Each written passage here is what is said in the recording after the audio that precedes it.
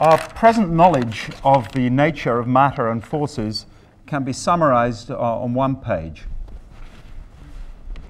We've known since the late 19th century that matter is made of atoms, and we've known since 1911 that atoms consist of a very small nucleus carrying positive electric charge, surrounded by a swarm of electrons with negative electric charge. Since the 30s, we've known that the nucleus is made of protons and neutrons, and in the last 30 years, we've learned that protons and neutrons are made of particles called quarks. The electron is a member of a set of 6 particles, which are called by a jargon word leptons. These are particles that do not feel the nuclear force. If the electron felt the nuclear force, it would be captured into the nucleus, but it does not. Accompanying the electrically charged electron, there is a neutral particle, the electron neutrino, nu sub e, which is sort of a twin, except it's not electrically charged to the electron, but it's very much lighter, perhaps even massless. There are some other leptons here, 2 with electrical charges called the mu and the tau, each of which also have accompanying neutrinos. The mu and the tau particles, as far as we can tell, have identical properties to those of the electron, except for the fact that the mu is 200 times heavier than the electron, and the tau is 3,500 times heavier. Why they exist and what their role is in the scheme of things is a mystery. There are 6 types of quarks known, and by taking the different types of quarks and putting them together in different combinations, vibrating and rotating in the different ways allowed by quantum mechanics, one can make whole families of particles known as hadrons, a jargon word for the particles that do feel the nuclear force. The 6 leptons and the 6 quarks seem to be rather simple. Down to the smallest level we can study them, seem to be structureless. It's possible even that they're elementary. Turning to the forces that control the behavior of these constituents of matter, gravity is, of course, the most familiar. Then there's the electric force, the magnetic force, the weak force, which is responsible for radioactive beta decay and also vital in the way that the sun burns. And finally, the strong force, or interquark force, which holds the quarks together in the protons and neutrons. Since the work of Faraday and others perfected by Maxwell, we've known that electric and magnetic phenomena are different manifestations of a single electromagnetic force. And in the last 20 years, we've learned, largely from experiments at CERN, that in fact weak phenomena are closely related to electric and magnetic phenomena, and all 3 are different manifestations of a single electroweak force. Well, there are 2 questions you may ask confronted with this. So what? Does it help us cure unemployment? Does it help us understand biology or build better semiconductor devices? And you may ask, is this progress? Well, I think you'd concede that our understanding of the forces represents progress, but for the constituents, could it be that all we're doing is just peeling back more and more layers of an infinitely deep onion? Let me look first at the question, so what? It seems, with a question mark to which I will return, that we do not need a knowledge of the deep structure of matter and forces to understand the behavior of matter on larger scales. Let's consider the behavior of water on scales large compared to that of atoms. Given the density and the viscosity of water, we can get an excellent description without any knowledge of atoms whatsoever, let alone of quarks and leptons. If you want to know why the density and the viscosity of water take the values that they take, then you have to turn to the molecular and atomic structure. But there you can get an excellent description if you're given the mass of the nuclei and the electric charges without knowing anything about nuclear physics. So it seems that we can understand nature one layer at a time, the dependence on the physics at deeper scales being buried, hidden in a few parameters, the density and viscosity of water, in the example that I took. This decoupling of science on different scales is actually, I think, perhaps even necessary for science to be possible. Imagine that the properties of water depended directly on those of quarks and leptons. Then you couldn't understand anything without understanding everything, and we'd probably be stuck. This decoupling of scales is so familiar that we tend to take it for granted, but it's actually not at all obvious, although mathematical physicists now think that they understand that it must be so. So we do not need to know the deep structure of matter and understand it to understand biology. On the other hand, if the deep structure of the matter and the quarks and leptons were different, then biology would be different. So in that sense, it's true that the deep structure does determine the structure of larger scales. It's even possible in principle, again with a question mark to which I will return, that the deep structure of matter and forces determines the structure of everything, including the structure of the whole universe. It's also possible that there may be laws that you do not see at small scales, which only come into play when there are many different particles involved on very large scales, but there's no evidence for such forces. In any case, even if it does not determine it completely, the deep structure of matter and forces does determine the structure of matter on a larger scale, and therefore studying matter and forces is a major part of natural philosophy. Now let me turn to the question of whether it's progress. As I said, I think our understanding of the forces is progress. I think for the constituents also, because the quarks are simpler, in fact, than the protons and neutrons. But more importantly, there's been major progress in understanding principles and ideas where nature seems to exhibit an elegant economy. And I want in the next minutes to run over some of the ideas and principles which we've uncovered in the last 30 or more years, which could lie behind a deeper synthesis in our understanding of nature. Let me start with quantum mechanics and relativity, the two cornerstones of 20th century physics. It's remarkable that in theories which combine quantum mechanics and relativity, and any theory that's right must combine them, in such theories, forces have to be due to exchange of particles, which means that force is not a separate concept. Given particles, and given that particles can interact, force must follow. This is illustrated here with an analogy of two skaters sliding towards each other on a frozen lake who exchange a ball. And the recoil when she throws the ball drives her apart from this chap who is driven sideways when he catches it. So the exchange of the ball generates a sort of repulsive interaction between them. This is actually a very poor analogy, not least because we can have attractive as well as repulsive forces. But there is one thing in this analogy which is correct, which is that the effect of forces depend on two things. First, the strength of the players. In this analogy, simply the muscle power, how hard they interact with the particle they exchange, how hard they can throw it. And secondly, the effect of the force depends very much on the range, which in turn depends on the mass of the particle they exchange. If it's very heavy, they can only interact if they're close together. If it's very light, they can interact at longer distances. So forces depend on two things: the strength of the players, the interaction, and the mass of the particle that's exchanged. Here's a more professional picture of this process. We see here an electron and a proton interacting by exchanging a particle of light, a quantum of light, a photon. We know that the light that's reaching you from this screen is composed of small particles called photons. And here, the effect here depends on the electric charge, the strength with which the photon couples electrically, and also the range of the force, which in this case is infinitely long because the photon is massless. Here are the names of the carriers of the photon, of the forces: the photon, which I'll call gamma from now on, the W and the Z that carry the weak force, those are the particles that are exchanged in an analogous way in weak interactions, the gluon and the strong force, and the graviton. Well, you may ask, if forces are due to the exchange of particles, why did I talk separately about constituents and forces? After all, constituents are particles. If forces are due to the exchange of particles, why didn't I just talk about particles? Why this separation into constituents and forces? And the reason is that the constituents and the force-carrying particles have rather different properties. The constituents have half-integral quantum mechanical spin, a concept I'm not going to try to explain, whereas the force carriers have integral quantum mechanical spin.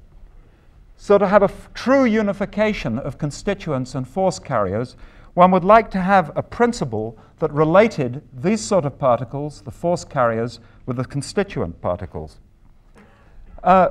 It turns out that such a principle is known mathematically. It's called supersymmetry, but we don't know if it's there in nature. So that's a very interesting question.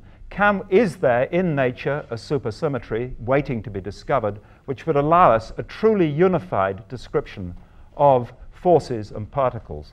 Incidentally, the particles to which Joe Silk referred, which might be the candidates for the dark matter, could be supersymmetric particles. Let me turn now to an even harder idea. This is the hard part of the talk. The idea of a local symmetry, or in the jargon, a gauge symmetry. So what's the idea of a gauge symmetry? What's the point of it? Well, it turns out, let me jump to the result, if one has a theory which has what's called a local symmetry, then in such theory, there must be certain sorts of interactions. They're required to exist, so it's a principle which determines the forms of the interactions. The existence of a symmetry is synonymous with the existence of an operation which leaves an object looking the same. For example, consider this star here. If you rotate it through 45 degrees, it looks the same. So there's a symmetry under rotation through 45 degrees. Consider this circle. It looks the same whatever angle you rotate it through. So it's symmetrical under any rotation. Actually, in the following, I'm going to be concerned mainly not with rotations in space, but with rotations in internal spaces, internal labels or coordinates which particles carry. Now, when there is a symmetry and there are certain labels, it means that there's a convention, and the choice of that convention is arbitrary. For example, in this case here, if I want to label the corners, 1, 2, 3, 4, etc., where I start the labeling is arbitrary. In this circle, if I want to label the points on the circle by an angle, I've got to choose a direction arbitrarily, relative to which I measure the angles. So when there's a symmetry, there is some arbitrary convention. And we say that the laws of nature have a symmetry when they're independent of the choice of some convention. So that, for example, we believe that nature is rotationally symmetric. The laws of nature look the same if you describe the positions in terms of 3 axes, x, y, and z. The description doesn't matter whether you point the axes like this, or like this, or like that. The question then arises, could you have a local symmetry? Would it be possible to choose different labels and conventions at different times, or different places and different times? In the case of a discrete symmetry like this, I think the answer is no, because if I choose to label 1, 2, 3, 4 here, but over here I choose the labels differently, somewhere in between there must be an abrupt change, and the laws of nature could not look the same at that point.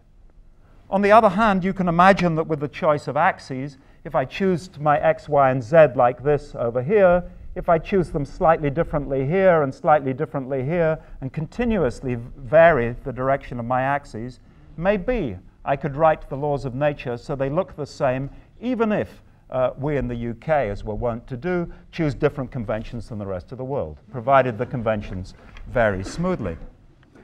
The answer is yes, you can write the laws of nature with certain conditions in a way that you can choose conventions locally, which is a rather beautiful idea, but only if there exist in such theories certain forces, force fields with special features, apparently long range, corresponding to the existence of force carriers, apparently massless, with special interactions. So generally, most theories with a symmetry, you cannot choose the conventions separately at different places. But if you're prepared to introduce these special forces, then you can. Why are they there? They're there to reconcile moving particles to different conventions. Supposing I do choose my axes differently at different places. Here I have a particle that starts to move, and I want it to see exactly the same laws of physics. How's it going to know that the convention's changing? It can only know if there is some influence, some force field around it, which tells it, look, the laws are changing, change the rules to look the same. So this is a possibility. It doesn't have to be like that. But very remarkably, gravity is like that, the electroweak force is like that, and the strong force. Quite remarkably, the 3 known forces all make use of this mathematical possibility, which is a very powerful one because it requires the existence of forces, of interactions with very specific features. The last idea that I want to discuss is the idea that some of the laws of nature could be hidden. The idea of hidden symmetries. What is this idea? It's the idea that the phenomena that we see in nature need not exhibit the symmetries of the underlying laws. That's a rather powerful idea because it means that, generally speaking, when you have a symmetry, everything looks very perfect and it's rather boring. But nature has a rich complexity. If we have a hidden symmetry, we can have simple laws, but somehow, when we solve the relevant equations, the solution is asymmetrical. If you make a literature search, the earliest example of this seems to be Buridan's ass in the 14th century. And Buridan, you may remember, imagined what would happen to a donkey with poised exactly symmetrically between two bunches of carrots. And he came to the conclusion that in these exactly balanced influences, be unable to make up his mind which way to go and would die of starvation. Of course, presumably this would be an example of a hidden symmetry. The donkey would arbitrarily decide to go one way or another, therefore hiding the underlying symmetry. Here's a slightly more mathematical example of a ball sitting symmetrically poised in a valley like this.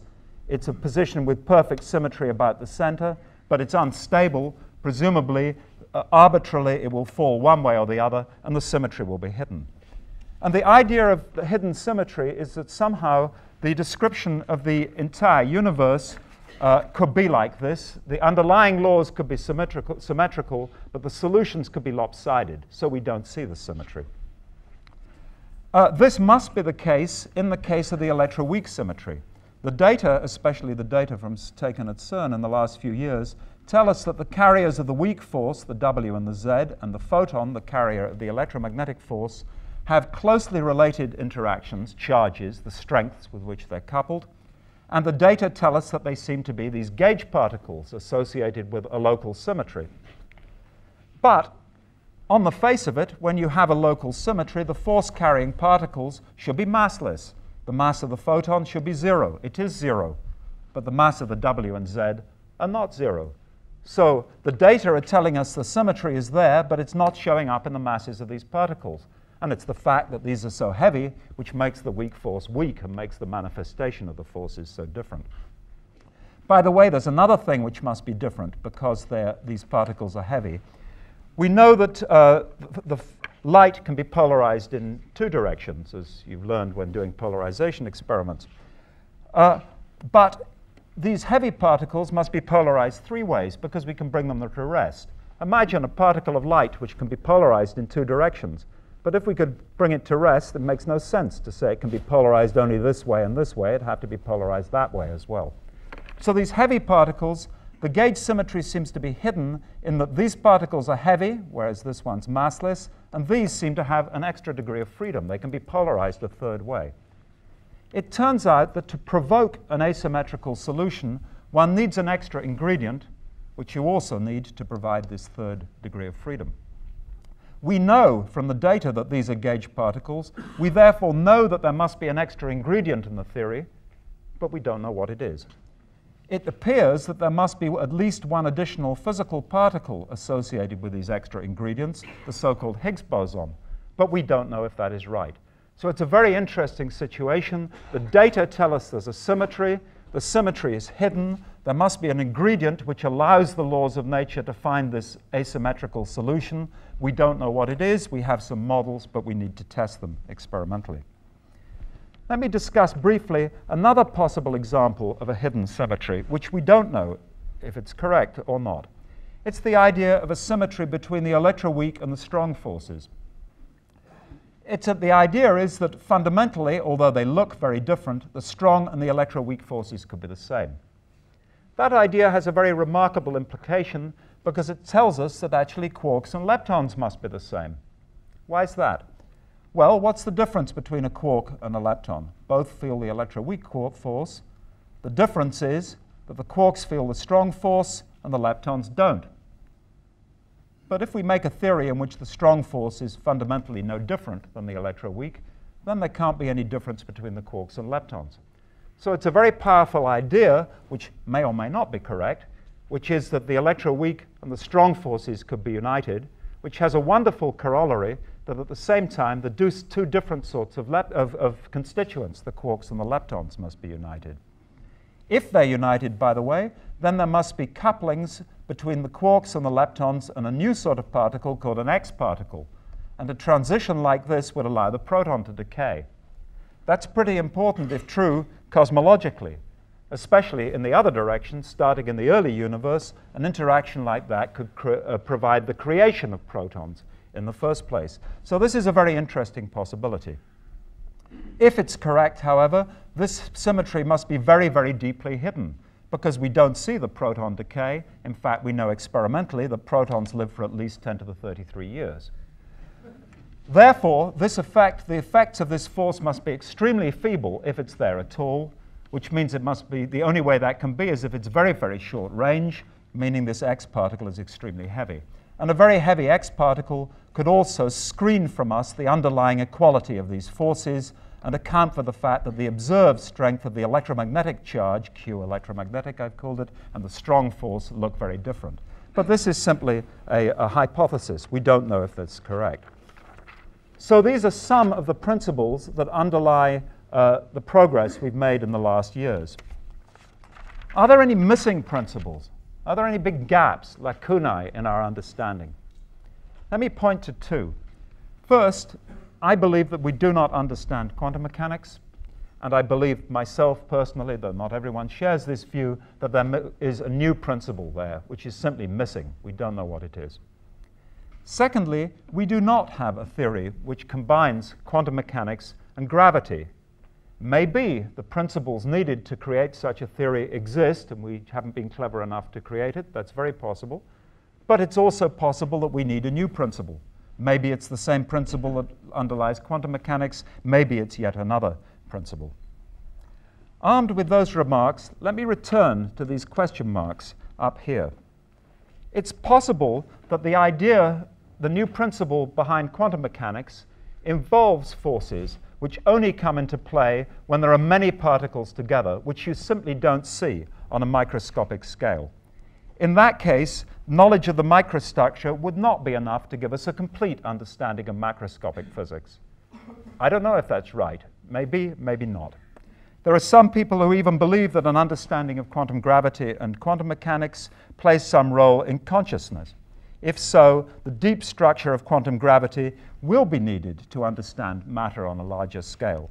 But these are open questions. Let me leave these rather speculative remarks and return from the principles to our present state of knowledge of the constituents and forces. This description, which I've already gone over with you, is called the Standard Model by particle physicists.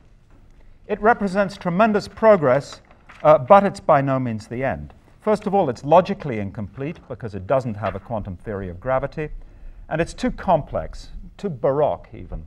It's got too many parameters, too many open questions to be a final theory. And I've listed some of the open questions here, and I'd like to spend a few minutes discussing them. First of all, this question: could the neutrinos have small masses? In the simplest version of the Standard Model, the answer is no. But no principle requires them to be massless. Many of us think they probably do have masses. That's a very important question for astrophysicists, because small neutrino masses could account for the fact that the number of neutrinos we observe reaching us from the sun seems to be less than ought to be there according to the successful theory of why the sun is shining. It's also an interesting question for cosmologists, because if neutrinos have small masses, they could be a component of the dark matter, which was discussed a few minutes ago. Next, the origin of what's called in the jargon CP violation. This is the very small asymmetry we observe in the laboratory between matter and antimatter. Small in the laboratory, but with enormous cosmological implications, because it could be responsible for the fact that the universe seems to be made of matter and not antimatter. Is the origin that which is said to be in the Standard Model, namely due to what's called a small phase in the mass matrix? We don't know. We don't have enough evidence. That's an open question.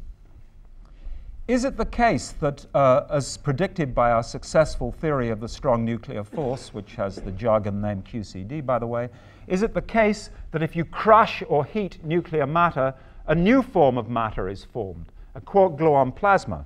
The idea being if you crush, let's say, a lead nucleus, at a certain point, the protons and neutrons overlap and merge into one soup of quarks and the glue particles. Also, if you heat it up, they bang together sufficiently frequently that it will melt. Is that right or not? What are the properties of this plasma? That's very interesting for us particle physicists. It's interesting for astrophysicists because the densities at which this might happen are present in neutron stars, and it's interesting to cosmologists because the relevant temperatures were certainly there in the early universe. What is the origin of this symmetry hiding?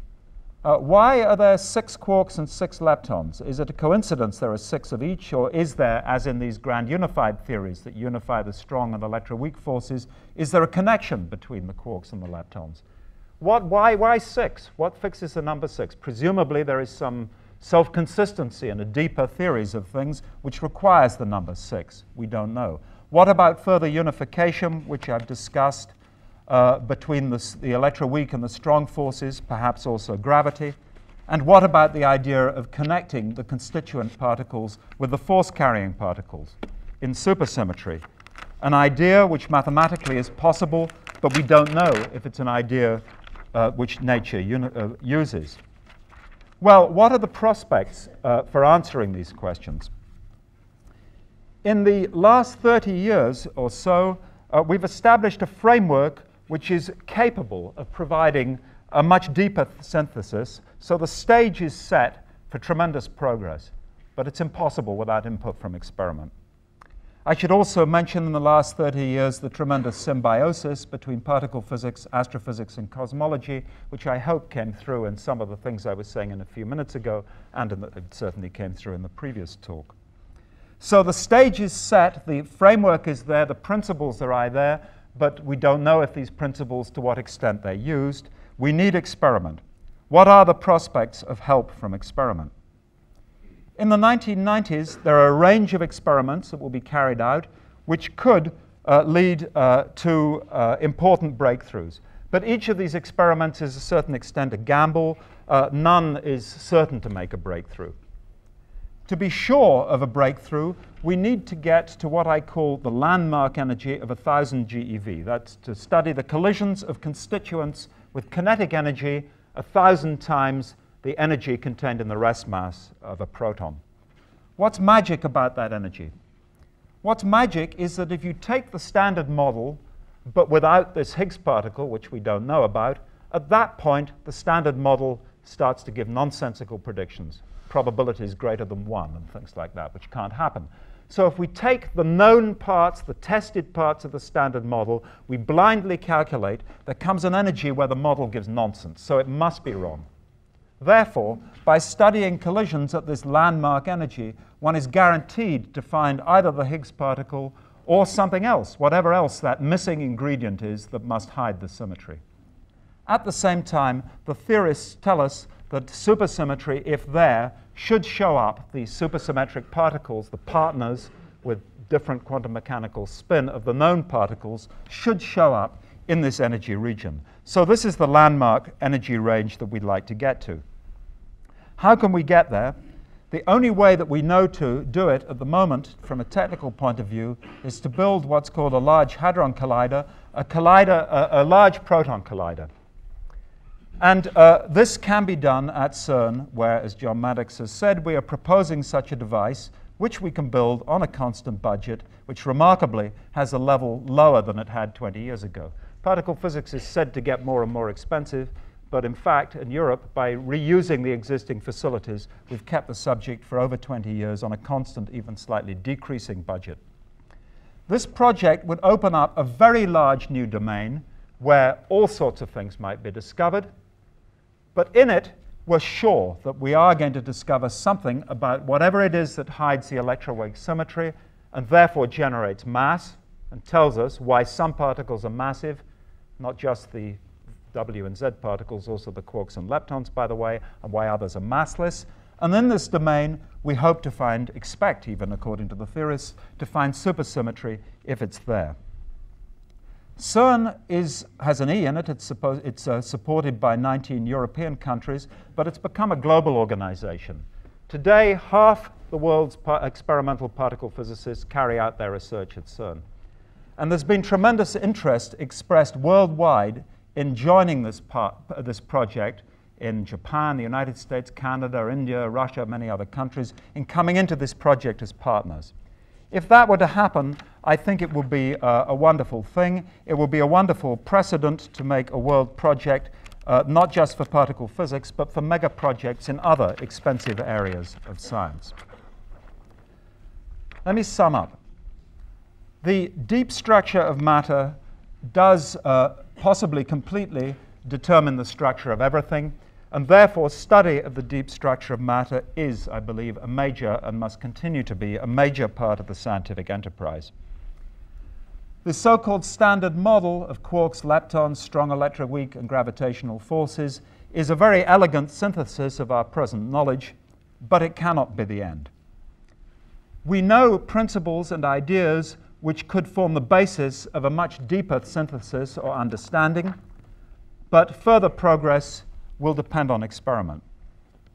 Facilities that exist or are under construction already provide exciting possibilities, but they do not cover the landmark region where something new must be found. The Large Hadron Collider at CERN is, and I quote here not my own words, I would be in favor of it, wouldn't I, as director of the lab, but these are the words of the International Committee for Future Accelerators in a meeting where the directors of all the world's major labs in this field, from China, Japan, the United States, Canada, etc., were present, passed a resolution that's saying that the LHC is the correct next step for particle physics at the high energy frontier. This machine will discover the Higgs boson, or maybe not, then something else, whatever the missing ingredient is. If supersymmetry is there, it should find it. There's a big region for new phenomena. It will incidentally allow definitive experiments on the asymmetry between matter and antimatter. And since the device can be used to accelerate heavy nuclei, it'll enable us to study collisions of big nuclei at unprecedented energies and looking for the quark-gluon plasma. In the somewhat longer term, it may also be possible to build a large electron-positron collider, which would explore the same region as the LHC, but in a complementary sort of fashion, with complementary devices which will be sensitive to slightly different things. Beyond that, I will not speculate, as my time is up, I believe. And in any case, I think that the LHC will provide us plenty of marvelous science in the foreseeable future. Thank you.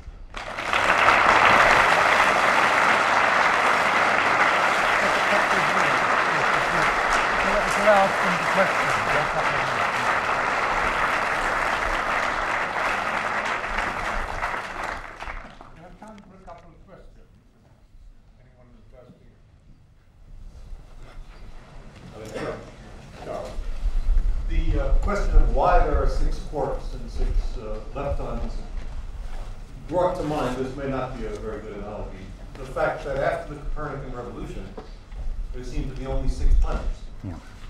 And there was also a time when there seemed to be only 6 moons. Mm-hmm.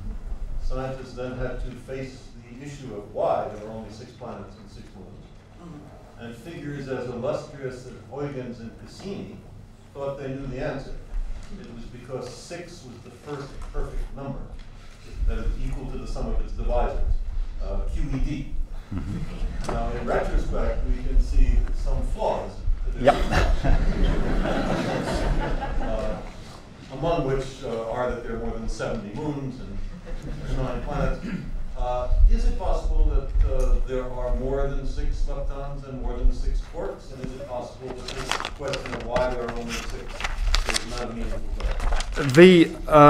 That's a very good question. He stalls. I said, I put here on the transparency, could there be unconventional quarks and leptons? The known leptons seem to come in these pairs, where one is heavy and one is either massless or very, very light. What we do now know from experiments at CERN is that there are no more light neutrinos. So we know that for these, if the pattern of leptons is one heavy, one very light, that's the end. There are no more than three sets of 2, 6. Then extrapolating from that, if it's not a coincidence these numbers are the same, there will be no more pairs of quarks. So at least on the conventional pattern, that's the end. But there could be unconventional ones. It's perfectly possible to imagine that there are leptons with very heavy neutrinos which could be discovered. So it may well be a wrong question. And if when I've given an hour and not half an hour I had, first question is are there 6? And if so, what is that? Why?